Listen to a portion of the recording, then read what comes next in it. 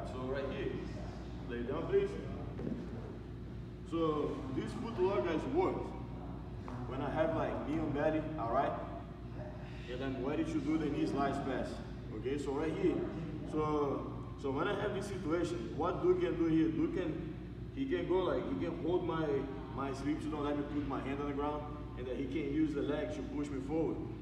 Once he push me forward, he had a single leg, and then he can sweep me, alright?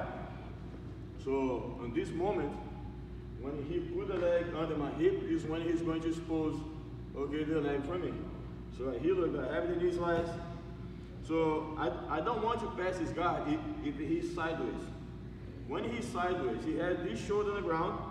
If he has the right shoulder on the ground, he had a strength on the left leg. That's why he can push me forward, okay?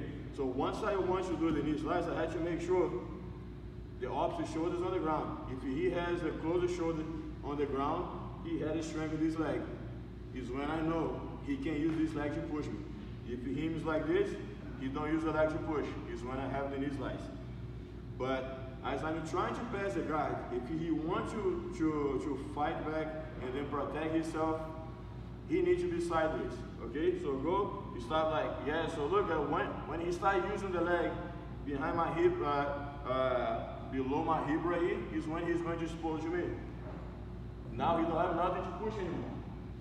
I'm going to control the opposite leg, and then I sit right here. Once I sit, we have one thing, he knows he's exposing the leg from me, okay? So right here, look, he wants to grab my collar and then get close to me. Once this happens, even if I have his foot right here, grab please, I'm not gonna be able to submit him, okay? Because I need to extend my upper body. So come back please, so right here.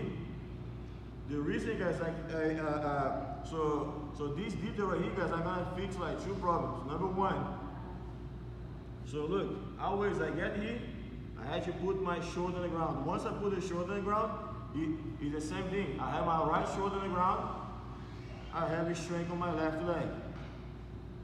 I'm gonna be able to bring his leg to me. And the bottom shoulder, so and right here, the bottom leg, I'm going to create a wall for him. Try to come close to me. Now it's hard for him. Even if he grab my collar, I'm okay. Alright? I can still go to the foot lock right here. So again, as I'm trying to pass the guy, Duke is going to try to defend by being sideways. Half guard, I need his back flat on the ground or away from me. If he wants to defend, he needs to face into me. Is when he exposes, if I have a hand on the collar, he's going to expose the neck. If I have this position, he's going to expose the leg from me. So right here, just switch side please. Look down here, okay, working to pass the guard. He starts connecting his leg under my hip. I don't let him push nothing. So right here guys, look, I lift. And then now look, I trap his leg. Hand comes to his knee. And then I start bringing. Once I get here, can you get close please, right here on this side?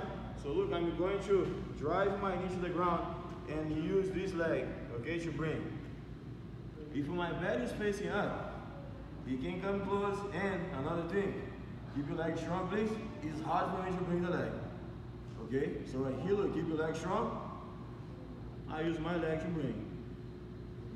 Is when I can catch his leg. So right here, look, I'm going to connect my arm and I'm going to pinch my elbow or my opponent's toes right here. Once I'm doing this, one arm, I can submit him, or I can just grab my wrist and then I just like control your wrist and then control his leg. And then you just pinch the elbow.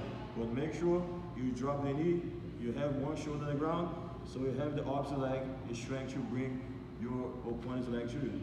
Alright, thank you. Us.